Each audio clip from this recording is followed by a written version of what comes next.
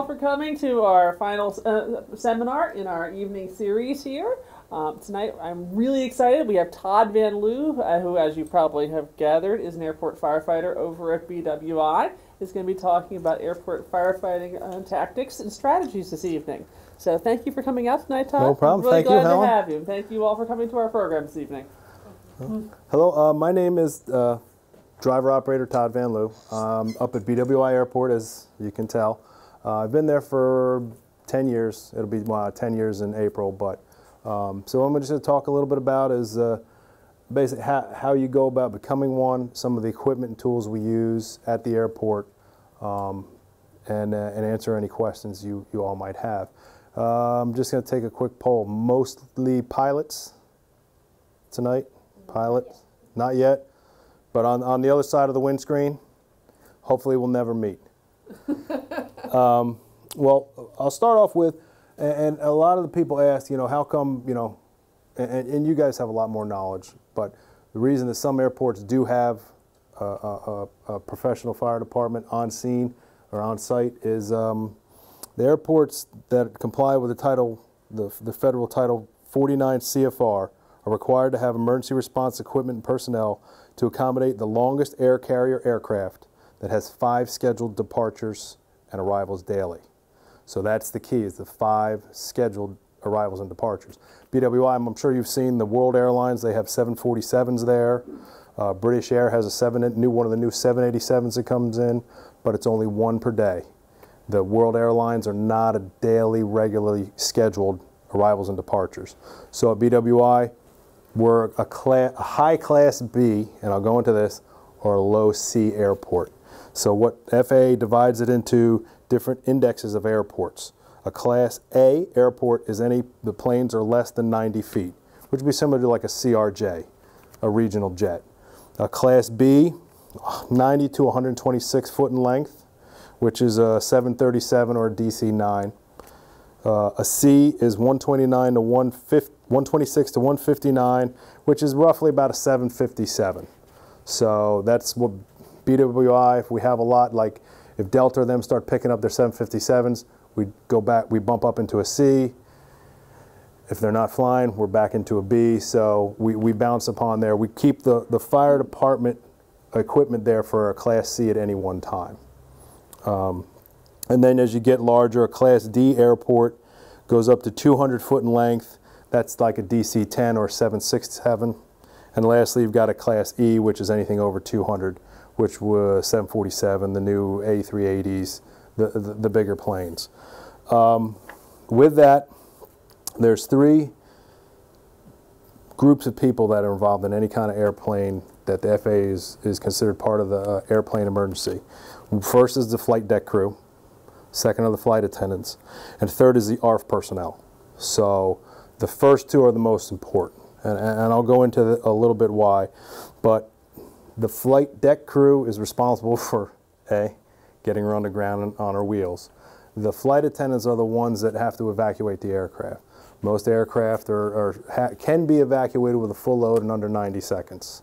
They test them on new airplanes, and if you want, you can go to YouTube and you can actually watch the test where they take people and they put them in the airplane and they sit there and watch them come out all the slides. And then finally is the ARF personnel. But if there is any kind of emergency, the final call as to evacuate that aircraft comes from the flight deck personnel. We could recommend it, but if the flight deck crew does not want to evacuate the aircraft, it's the pilot's airplane and he has the final say.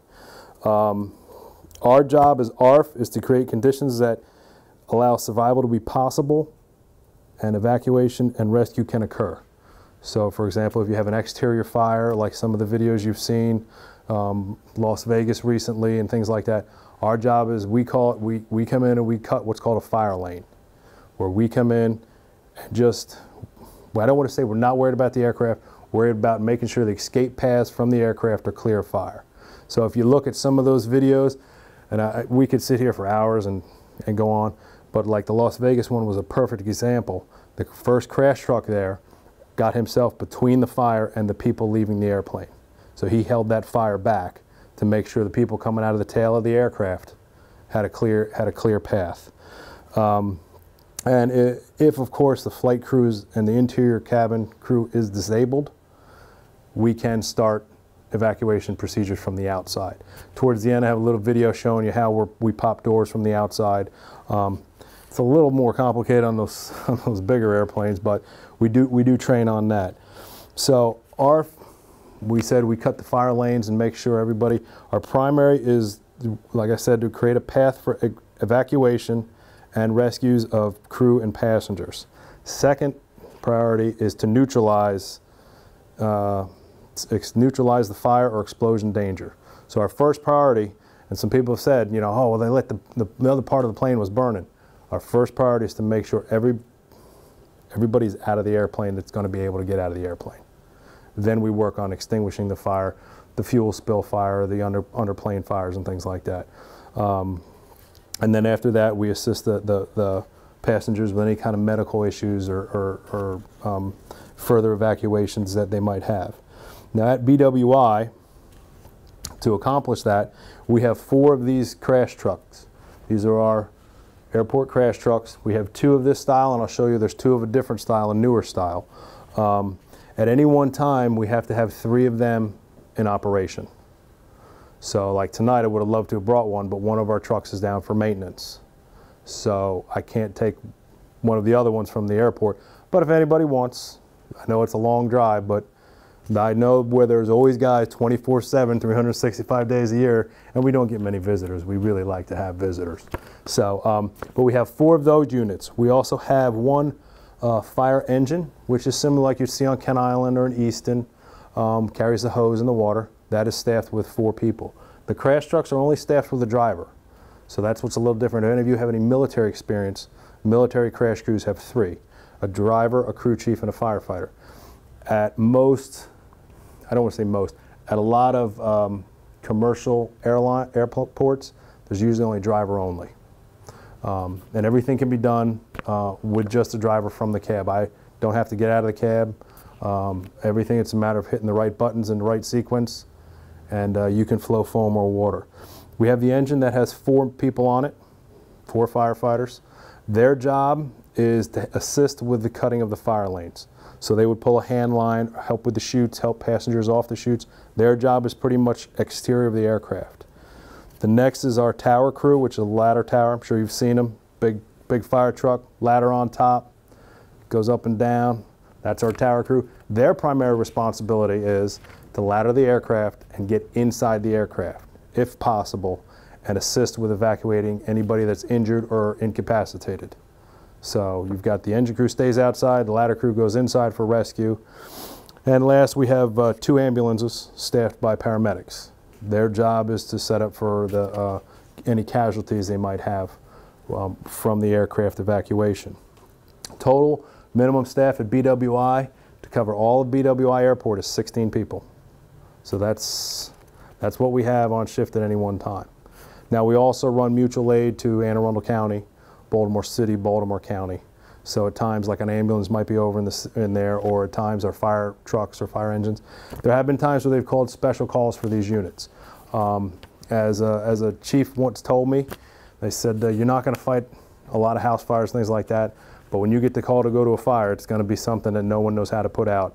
And I've had a couple of them, and it's been quite the experience that pretty much they realize when they've exhausted their possibilities, they call the airport and we come in with our foam trucks and we do our special little dances with them. So any questions about so far what we have at BWI? I'll show you some of the pictures of some of the units and things like that. So you said 16 people. Is that per shift? Yes, per shift. When we work a 24/72 shift. So I work 1 day on and there's 3 days off. So there's a total of 4 shifts. So at any one time, depending, like today, C shift is working. I work tomorrow, I'm on D shift. Is that 24 hours? Yep, 7 a.m. to 7 a.m. So we work 24 hours. Some days, it's a long 24 hours. But that day they don't happen, and that's a really good thing. Yes, sir? A mutual aid to like a gas truck? Yes, or yes. Like that. Do you still do that single operator, or do you a lot of times, depending on the call, We might send, like if they called for a crash truck, a lot of times we'll try to send our fire engine with it, just so he's got more people that know how to work with the truck, and there's more personnel. Sometimes if we can't send the engine, we might put an extra firefighter on the truck just to help the driver out. I went to one Brandon Shores where they didn't have a chance to send the engine, so they just took an extra firefighter, put him with me, and said, "You two go and take care of this." Like the gas truck fire on 895. There's a picture of that. I have it towards the tail end of the lecture. It shows just the picture of that truck, and that actually went with the tower and engine to that one to help with the truck. That kind of call out for the system, what impact does that have on the airport? The assets at the airport? Yeah. Well, if let's say like tonight we had a call out like that, there's, and don't quote me, there's within the I think it's if we have to send a notice to the airport ops and to the airlines if it's going to be down for a certain amount of time. If it's going to be down for like over 48 hours, then we have to send out a major NOTAM, and the airport could get derated. But that's why we try to keep the 4 crash trucks, because even if, let's say, one goes out, there's still 3 crash trucks there, and we just steal another operator, and we're still within index. And most of the time when those trucks go out for something like that, they're gone for an hour or 2, which is similar to training. You know, like say if the truck had to go for training or something like that. But it's not, I mean, when they call for it, it has to be a warranted, not like, hey, we've got a brush fire and we really wanted to see one of your big trucks come drive through a field. No, it's got to be, and usually by the time they're calling for it, it's on the news, and we're all watching going, yeah, who took the last one? Okay, you get this one. But to start out with the airport firefighter, first thing you're going to do, and it's similar, and a lot of people are surprised, we go to a fire academy. So this is actually Anne Arundel's Fire Academy, where we have 6 new recruits in their class right now. So what they do is they go to the regular fire academy, and they're trained just like Anne Arundel County, Baltimore County. Myself, I was one of the recruits that was actually trained in-house at BWI. I started in April, and we graduated the shift before Christmas. So it was 8 months of academy. But they'll start out at a regular fire academy.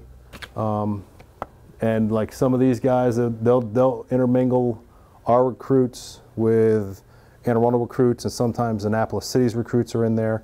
So they're all trained on the same basic firefighter 1, firefighter 2, ladders and hoses. After that, when they graduate that, then they come to the airport.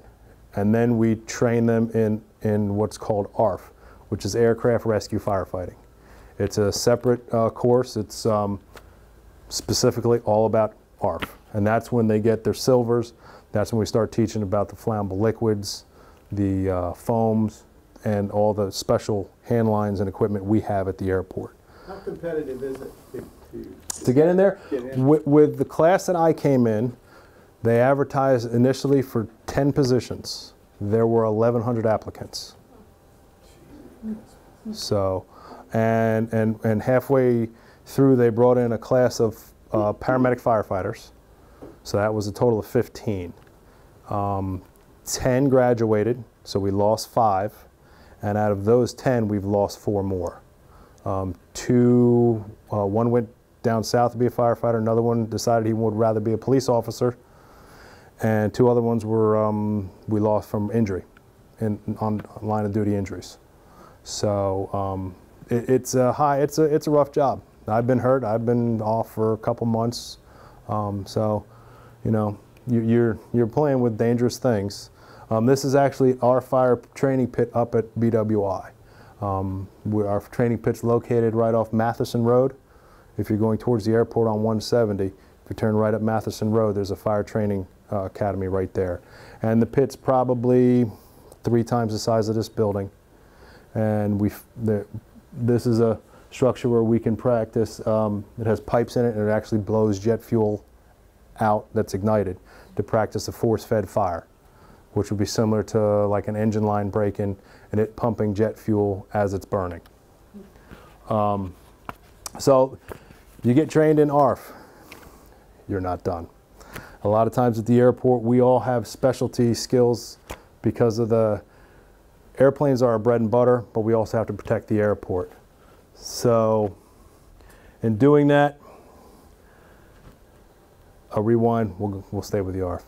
I just looked at my slide, I apologize. I'm not quite as good as Donald Trump yet, or Hillary, but I'm working on it. So, took him time to learn these skills. yes. So if you look, this is how we normally see the airport firefighters covered in foam. There's a couple reasons. Foam is our primary extinguishing agent. It's a combination of water and foam concentrate. It's a percentage. It's basically a 3% foam concentrate. So to make 100 gallons of this finished white stuff, we need 97 gallons of water and 3 gallons of the foam concentrate. So it's a 3%. There are different styles, there's different types. Where we have some problems is we'll use that gasoline tanker. Gasoline is similar to jet fuel, and avgas being it's a hydrocarbon, okay? You have a glass of water, we've all seen water, gasoline, hydrocarbons float on the surface. The foam we have is specifically designed to fight those type fires. When you get the gasoline tanker that's 85% ethanol, ethanol is an alcohol-based system. If we put our foam on an alcohol fire, it just upsets it. There's a special kind of foam, it's alcohol-resistant foam, and there's additives that we can get, but the FAA does not allow them, they don't recognize them for commercial air travel. So we are just held to straight AFFF foam. And we have had a call out to, I think it was Baltimore City, for an acetone truck. And we showed up and we're like, it doesn't really, we can't really do anything about it, but we'll try. But you need to keep calling all the resources. Now for you guys, you all, GA aircraft. So runs on avgas with a really low flash point, similar to gasoline. So we've had some individuals ask us why we would put foam when there's no fire. Okay, this is how the AFFF foam works. The fuel, the fire burns on top of the fuel. As the foam blanket is applied, you have the white bubbles, but if you notice right in front of it is a film. The AFFF stands for aqueous film forming foam. This is what actually extinguishes the fire. The bubbles help cool and can keep it there, but it's that film that spreads across the surface of the liquid and basically snuffs out the fire. So we'll use a avgas leak in the summer with a high temperature. We will foam a fuel spill just to suppress the vapors, because this will also suppress, on a non-fire incident, it will suppress vapors too. So we've done that for fuel spills, and depending, when you look at flash points, flash point of avgas like -40, just like gasoline. So even a winter day, that's giving off vapors and it can touch off. Jet fuel, whose flash point is at 100 degrees Fahrenheit, a lot of people say, well, it's only 80 degrees or it's 90 degrees. We've all walked out on a summer day and felt the asphalt. It's a lot warmer on the asphalt, on the tarmac and things like that. So we will suppress vapors given certain circumstances in that case as well. Considering what the danger is, foam's cheap. Okay, foam's very cheap, but that's how foam works. And you'll see a lot of times they'll put foam down, and you watch on TV some of the incidents with aircraft, and you see them keep spraying the foam. Depending on the temperature, the weather requirements, the foam blanket actually, just like bubbles in your bathtub, they start to go down. As that happens, the film starts weakening, so we have to do what's called reapplying the foam. You just, every 10, 15 minutes, depending on weather conditions and fire situations, we have to keep reapplying the foam till the situation's under control. Any questions about the foam? Are there times when you use water and not foam? Most of the time with an aircraft, we're going to use foam right off the bat. Now the trucks can go, we can just pump straight water, but with an aircraft, we will use foam 99% of the time because of the risk of fuel. And now when we train, if you went back to that picture training, when we train our pit, we train with just water. So it's a lot more challenging. There's techniques we use to push the fire with the hose lines. We'll come in with 2 and actually separate the fire and push it back to mimic creating a fire lane. Foam, it's much easier because as it goes down, it coats and runs with it. With just water, it's similar to like blowing steam off your coffee cup. If you don't keep blowing it, it just comes right back and starts steaming up. Then there's different techniques we use for that. Yes? I was going to say, like coming from Arizona, they used to close the airport all the time when it got to a certain temperature, and I thought it was because they were worried about the tires popping or something happening to the tires. It could be. Each airport's different. There might be something down there with that. But it could also be because of the Any fuel, if there's a fuel spill, the vapor's given off until it's cleaned up. It could also be performance. A lot of times your performance data for a jet only goes to a certain temperature, and then if it gets above that, then you're kind of getting into test pilot mode. And yeah, that's not something you want to do. No, we don't like that test pilot mode. But so that's and it's water's your cheapest extinguishing agent. That most departments use just water. Foam is next. The next chemical we have is what's called purple K, or potassium bicarbonate.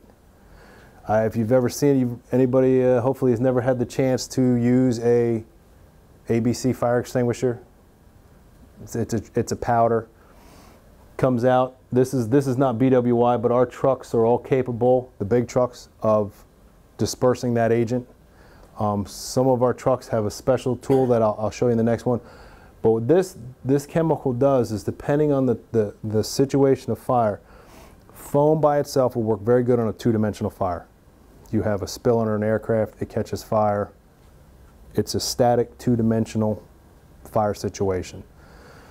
When you start getting to a 3-dimensional fire, like that first video I showed you with the pipes that are pushing the fuel out and is igniting, now you have what we call a 3-dimensional fire. Length, width, and now you have height. The purple K comes in, and we use it in conjunction with foam, and all that chemical does is breaks that chemical reaction of the fire for a split second. It'll break that chemical reaction, but herein lies why we have to use it with the foam. If you just use this chemical, you will put the fire out. The fuel will continue to flow, and the heat will still be there. This will not cool anything. So that's why we use it with the foam. After this goes in, breaks that chemical reaction, snuffs the flame, the foam and the water work as cooling, and they suppress the vapors. So we use them in conjunction with each other. I've had a couple situations where we weren't able to use that on some industrial applications. You have to do some thinking because you're really limited. But in our situations at the airport, our vehicles are set up to flow the purple K and the water. They'll flow it both from the truck turrets like this. We also have handline turrets, or handline nozzles that look like this. Most of us have seen regular fire department nozzles. They look like that. With the hose line that comes in, it squirts the water. Our crash trucks are equipped with these Williams nozzles. They're called a hydrochem nozzle. What they do is, this is the foam and water line that comes through and sprays like a regular fire hose. This line here is the purple K. It comes in from a pressurized tank and is injected right into the middle of the water stream through that nozzle. What that does is you don't get that powder effect. It's not affected by wind. So you turn your foam purple, but it carries it a lot farther. You have a lot more control. And from somebody who's used these, it takes some getting used to use a nozzle with 2 shutoffs. We do a lot of training with these, but our crash trucks are equipped with all these lines. And it works very well, because the older system with just the purple K and just the powder, it was very wind dependent. You didn't get as far of a reach. You had to really be uncomfortably close to something to use those lines. These lines, you have much greater reach, much greater safety, and much more control. And when I go into some of the other things at the airport, beyond ARF, this is why we called it the airport firefighter, there's other training we have. For example, About 75% of the department at BWI are hazmat technicians, because you get things on aircraft, and nowadays with all the terrorist threats, the WMDs and things like that, about 75% of us are hazmat technicians. Most of us are all rescue technicians to use the Jaws of Life vehicle rescue, also machinery, because we have a lot of moving parts, the baggage belts, so on and so forth, spread out throughout the airport. And then we're also confined space certified. So depending on where it happens, some of the baggage tunnels underneath the airport can get rather claustrophobic if you're up in there. And even some of the areas on board an aircraft. If you have somebody go down from a vapor in the luggage compartment of an aircraft, that can be a confined space depending on how far into the aircraft they are.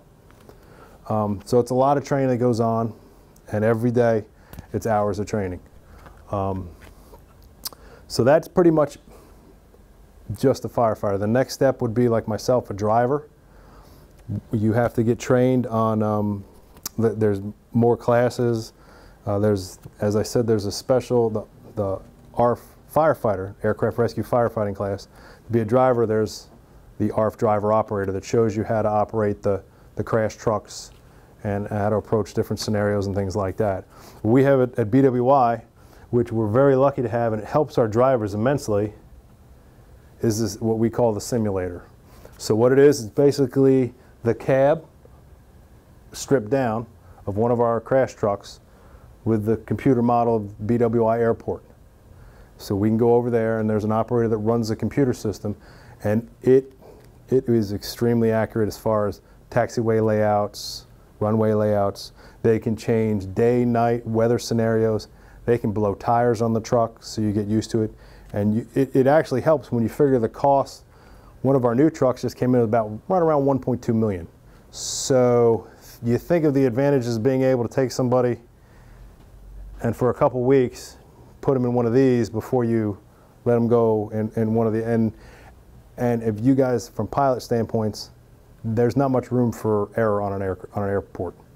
When you start factoring aircraft, you know, ground control and things like that, there's a lot of moving things out there, and it's much better for us to evaluate new drivers on the simulators before we turn them over. And this is a look of the interior of the simulator. It's not much. It's very similar to one of the older crash trucks.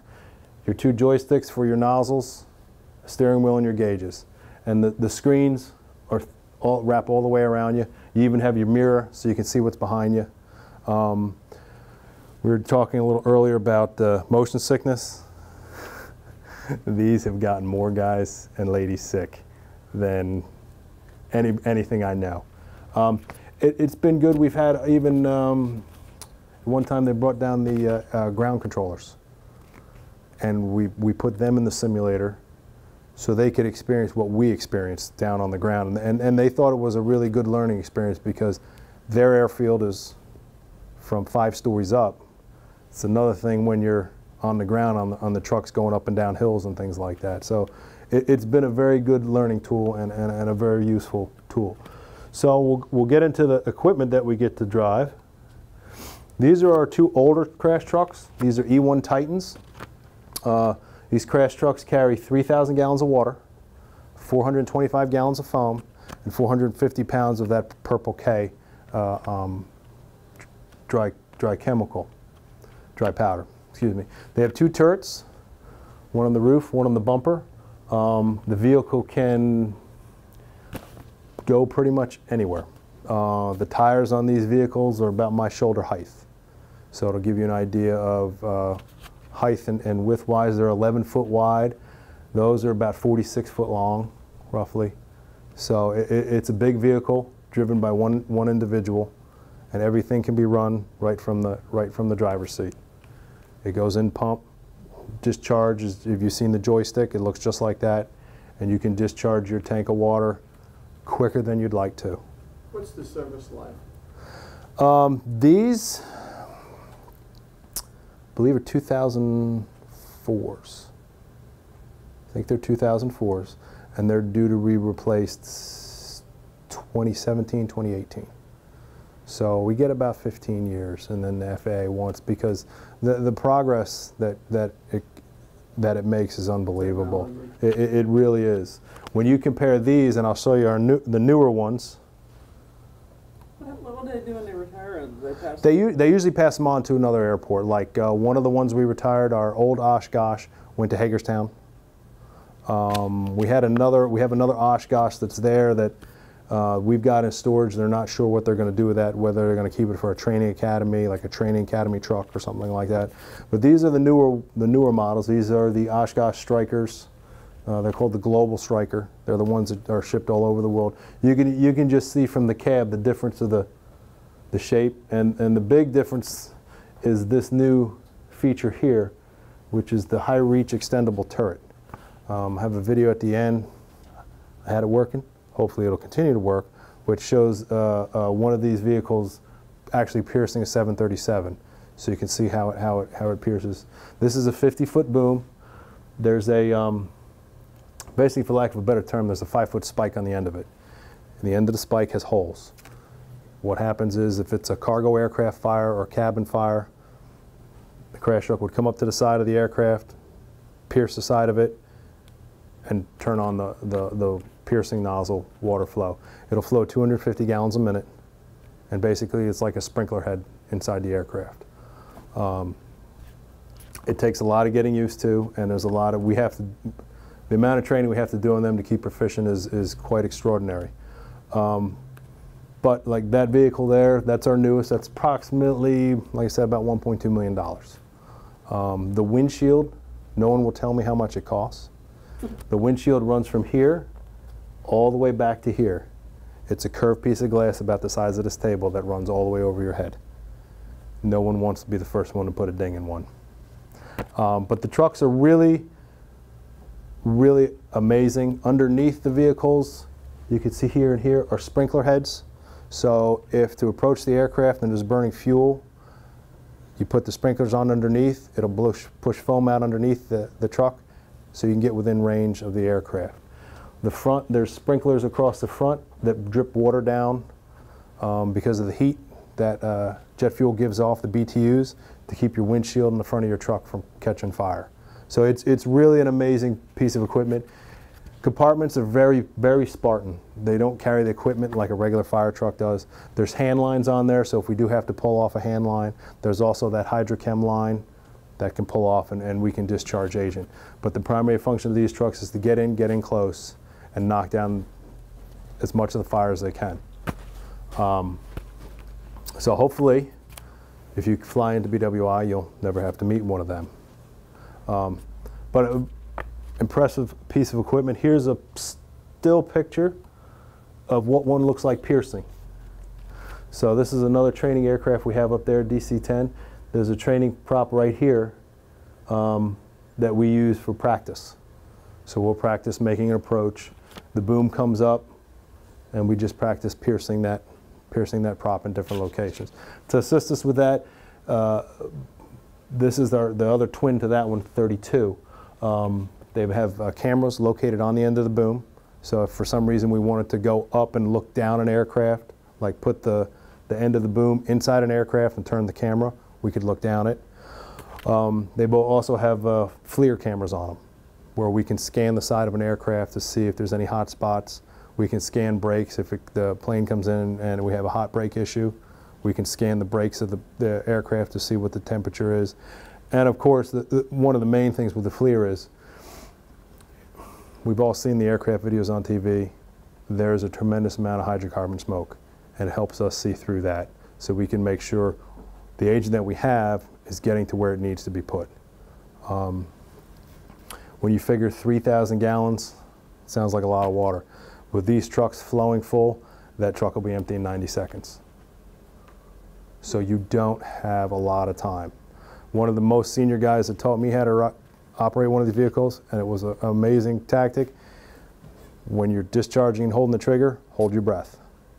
When you have to breathe, let up, check your cameras, make sure your agent's going where it needs to be going, get back in it again. Because you know, at 3 o'clock in the morning when there's smoke, you can be missing hot spots as you're flowing with that amount of water coming out of the front of your truck. You don't have much time.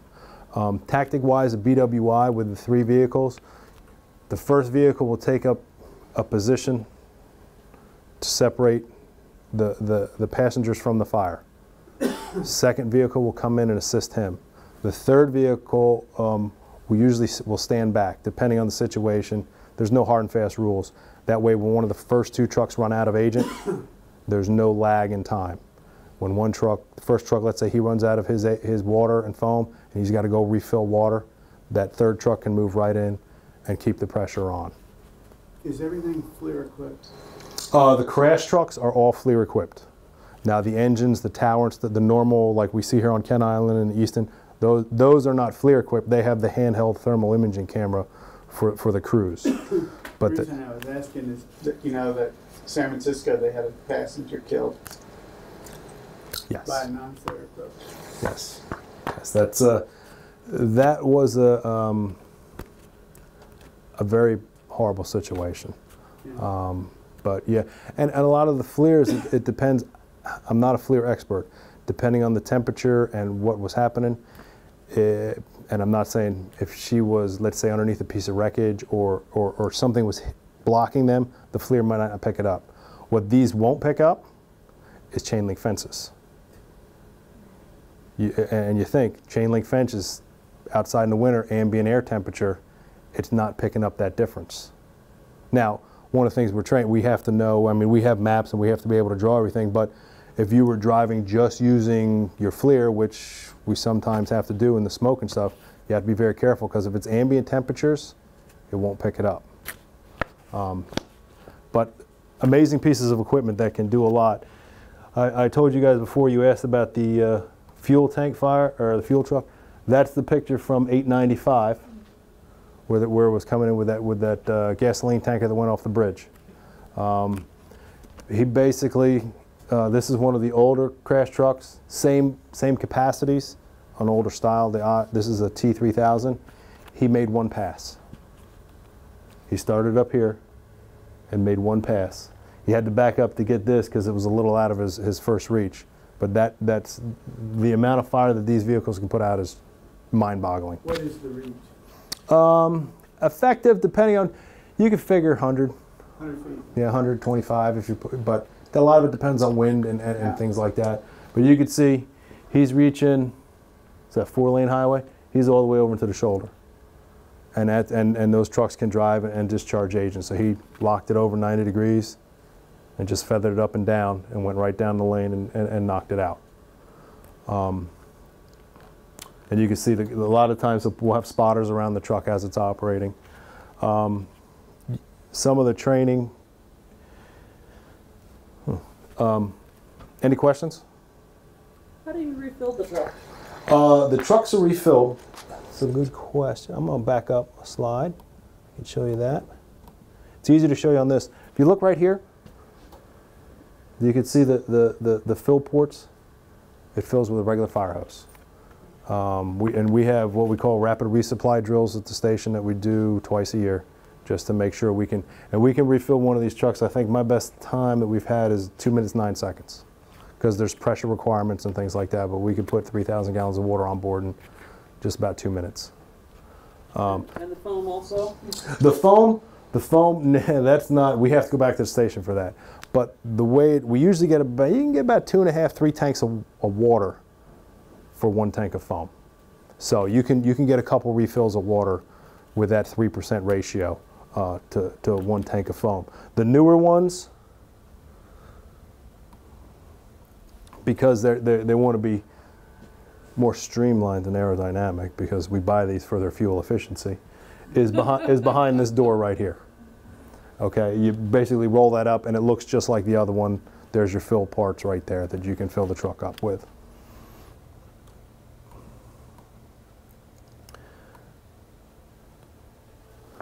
With the training we have to have,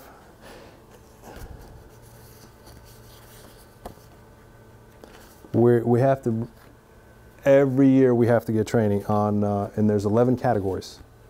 Real quick, that's airport familiarization. That's runways, taxiways, driving on the aircraft. Aircraft familiarization. So depending on, you know, every month we do a different type of aircraft, whether it's a CRJ, 737, one of the Airbuses. Rescue and firefighting personnel safety. Emergency communications. The use of nozzles, hoses, and appliances, which would be like that hydrochem line and things like that. Application of the extinguishing agents that we have, basically the water, the foam, the Purple K. Emergency aircraft evacuations.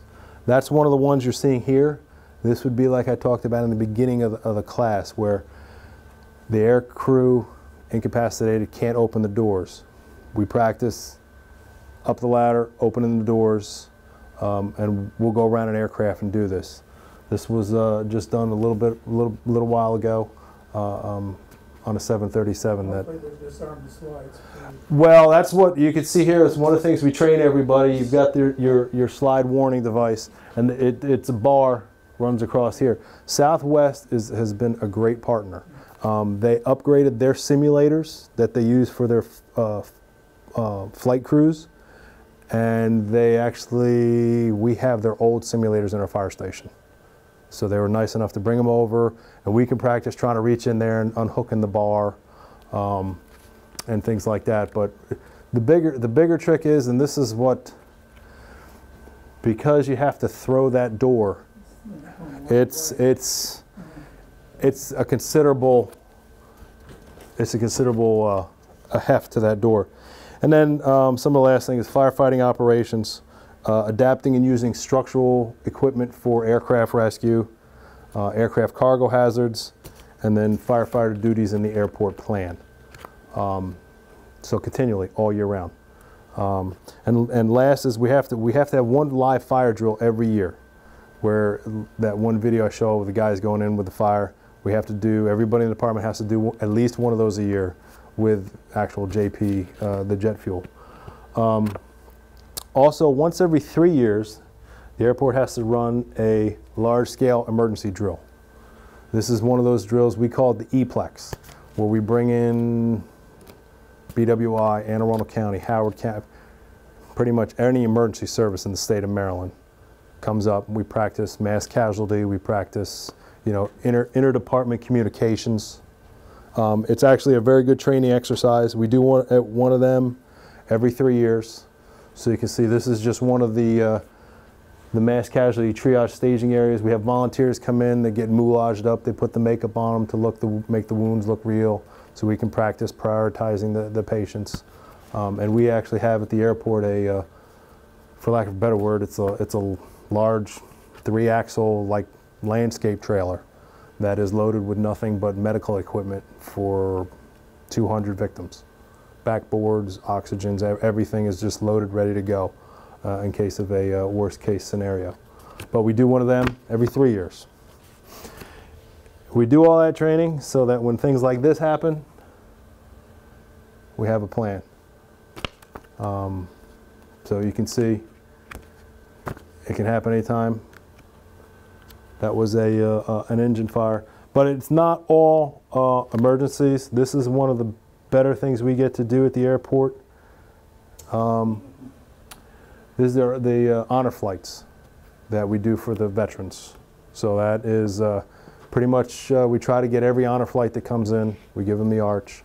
And every now and then for other special scenarios, like when the Ravens came back in from winning the Super Bowl, we gave them a water arch. And of course, pilot retiring and things like that, we do the water arches for them at BWI. I've done a couple for pilots retiring. So it is pretty good. One of the last things I will tell you, and I wanted to go over this, being that you guys are pilots, at BWI we have an alert system. Basically, it's if you're in the air and you have an emergency, the tower will classify it as hopefully just one of 2 alerts and not the third one, and you'll understand why when I tell you what the alerts are. The first one we have at BWI is an alert 1, which is also known as a local standby. That's when an aircraft has or is suspected to have an operational defect, The defect should not normally cause serious difficulty for the aircraft to achieve a safe landing. I wrote that down to make sure I had it the way the advisory circular said. At BWI, the tower has a phone. As soon as that phone comes up, an alert tone goes off on our station. It's hardwired. They'll pick it up, and they will give the following information: the aircraft type, number of passengers and crew on board, the amount of fuel remaining on board, and the nature of emergency. So and then any other pertinent information, landing on 1028, the landing runway, how many minutes out they are. And they'll call us and tell us we have an alert 1. At alert 1, the local standby, everybody goes out, gears up, trucks are started. Usually the crash trucks pull out of the fire station, sit on the apron, and we wait for further instruction. Now, depending on the nature of the emergency, the division chief on board can upgrade that to the next level of alert. The next level would be an alert 2, which is a full emergency. That's when an aircraft has or is suspected of having an operational defect that affects normal flight operations to the extent that there is a danger of an accident. At that position on BWI, we go to our standby positions. I'll use this board right here. This is the runway here. So the standby positions, one goes to the approach end. One crash truck stays midfield. The other crash truck makes it, goes to the departure end of the runway. So we've got everything covered. If they come in short, we've got a vehicle there. They come long, we have a vehicle there. If they're in the middle, we have vehicles coming from each direction. So that's the alert 2. Now you'll understand why I said hopefully you never get to the third one, which is an alert 3, which is an aircraft accident. That denotes that an aircraft accident has occurred. It can be on airport property, off airport property, and it doesn't necessarily have to be, it could be aircraft into a tug. We've had some ones where aircraft have gone off the runway. The alert 3 that they had over the summer that we got that 737 from was an incident where a backing incident happened with the tug and the front landing gear collapsed. So it does happen, but those are the 3 systems. So depending on what the nature of emergency you give to the air traffic controller, they're going to determine whether it's a 1, 2, or a 3 for us. Any questions? Yes, sir. Does incident commander, does he have his own vehicle? Yes. Yes. The division chief on duty. We have a division chief on duty at the airport. He has his own. It's a Suburban now, and then the line officers, the chief of the department and his 3 deputies also have vehicles. But the division chief in charge of the shift has his own vehicle. The captain rides on the ladder tower. The lieutenant rides on the engine. And the crash trucks are all by themselves. And there's really, some people have asked, well, does this truck always go to the nose? Is this one always? And it's very difficult because I'm sure like most flights, no two are the same. Any incident, it's not going to be the same. And the first truck, if the aircraft was, let's say, shedding parts and he went down and took out 3 of his tires, well, now he's out of the situation. So the other trucks have to jockey for position. So we just communicate with each other and we work off of how the trucks arrive and what the situation is. Is there radios? Is every individual man with a radio then? Yes. All firefighters at BWI have our own portable radio. All the vehicles have a mobile radio that talks to the portable radios in our dispatch center, and they also are equipped with a ground radio. So any of the vehicles at BWI can talk to the ground controllers and the aircraft, and we have the special, like they'll tell us to switch over to emergency frequencies so we're not backing up the ground channels and things like that. So, but we can talk to the pilots, to each other, so we have a lot of communications. Actually, the headsets for the driver operators, it takes a little getting used to. This ear is fire dispatch, this ear is ground control. So you have to, and we have a switch that we just switch forward and back to whether we're talking to fire personnel or aircraft. So it takes a little getting used to, and to be hearing most of us, the fire radio gets turned down while we're out on so we can concentrate on just what the pilot's saying, what his issues are, and things like that. We'll see if this works. It was working before.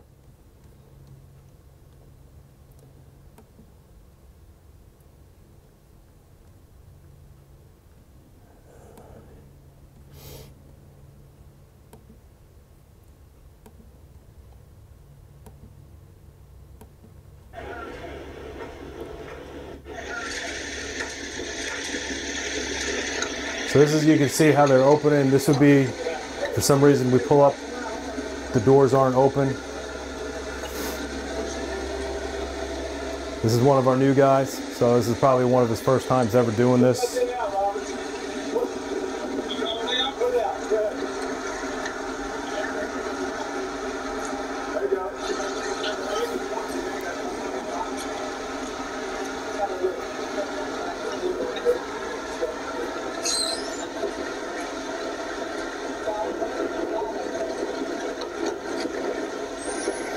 There's one. He didn't go through a dearming check of the. No, we knew in that case we'd opened that a couple times, but they all know to check that. How to do it. Oh, okay, yeah. Yeah, this is one of those turrets piercing the aircraft, one of those high-reach extendable turrets.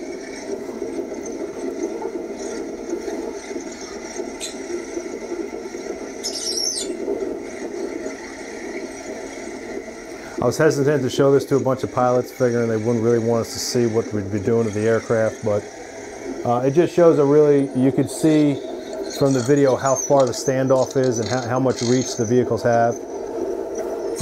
For a cargo fire, it's really quite the thing.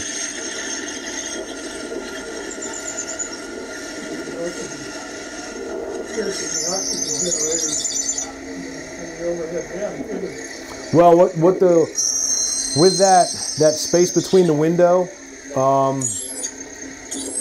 that comes out to right about over your head, because we were in there when we were doing that, because that's the window where they say there's not that much and you don't want to get into the overhead bins, and we were curious to see just where that would come out inside the airplane, and it came out right, because I sat in one of the seats and just was like, oh, okay, that's where it's going to come in, okay. And then there's the example of it going into the cargo area, where it can pierce into the cargo area. Unfortunately, yeah, this one, no, doesn't have it. It comes into about here. It sticks about that far into the cargo area. So if you did have a luggage, fire or something down in the cargo bay, you could go right in and deal with that. At least take a lot of the fight out of the situation before you start sending people in onto the aircraft. That's just some of the training. That was an aircraft we had. We just did that training a couple days ago. Is the Hamacho rescue tools is right outside the airport. They're very good about letting us work with their tools and work with new tools. You can see because we have to practice, we have a lot of vehicle accidents, 195, 295. Even you'd be surprised at the accident we have right around the terminal. So we go over to Hamacho, and they let us use this tool right here. Has special tips on it for cutting open aircraft skin. Is this the manufacturer? Yes, the manufacturer of Hamacho Rescue Tools is right outside the airport property, and great individuals, great individuals. So we actually got some cars and they let us come over there and use our tools, use some of their new tools. It's pretty impressive. And if any of you ever want to see, this is the BWI Fire Rescue's Twitter page. So as we do training throughout the year, it goes on there. If you guys want to see just what's going on with BWI Fire Rescue, our chief goes out and puts stuff on there. And that's about it. Any questions? Yes, sir. Have you seen any good video of the 767 that O'Hare reported? All I've seen has been kind of long ways away on the wrong side. Oh, is that the one? Yes, that's the one where they had the uncontrolled engine. Yeah, the same video that you've seen, we've seen so far, where you're on the unburned side. Right. We haven't gotten able to see that burned side. Fire departments put out anything. Yeah, no, I haven't seen anything from the other side. It's just like the one in Las Vegas. Yeah. You had a lot of video of the the one side by the camera, but you couldn't get to the other side where was most of the fire taking place. Believe me, we'll get the video. We try to watch that, and we just try to learn from what goes on, and you know. Real lucky they hadn't gotten in the air. Yes, yes, and if you looked at the one side of that, I think they have it in here. You can see the extent of the fuselage burning behind it, where That's the Lauderdale FedEx there. Yeah. Well, that burned up about the same day as the other one. yeah, the FedEx one, when she went there, DC-10. that was DC-10. It spiraled off into off the runway. but that you could see just how much. And if you get a good up close video of that, you can actually see where the skin of the aircraft started to melt. Yeah. Wing melted. Yep. Oh yeah, you can see just how the wing hit the ground and everything like that. So you can see how quickly these.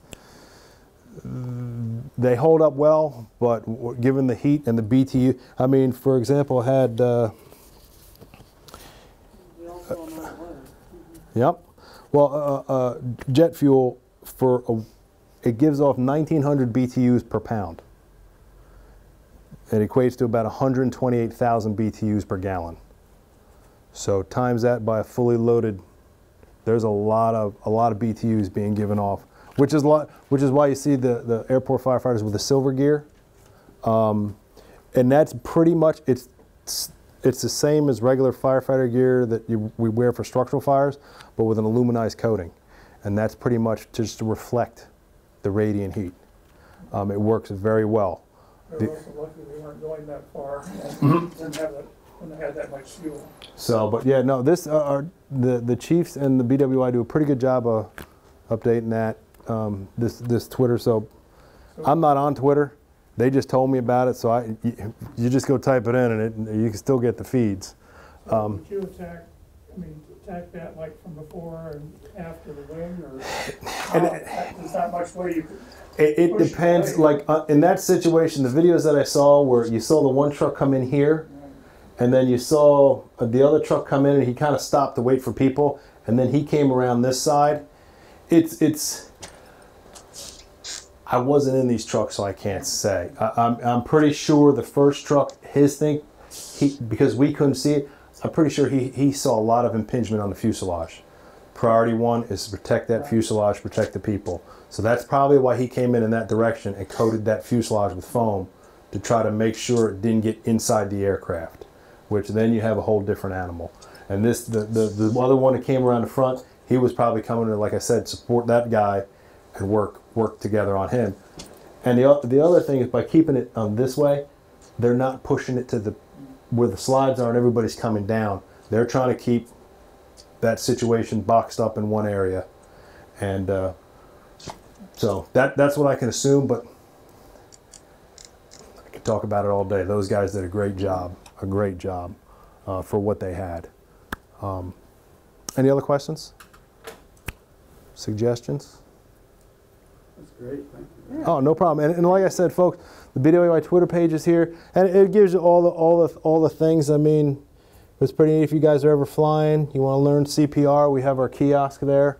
It's a CPR kiosk. It gives you the timing for the new. Do you have contact information if we wanted to? I can get you Yep, I can get you contact information. Not a problem. Field trip.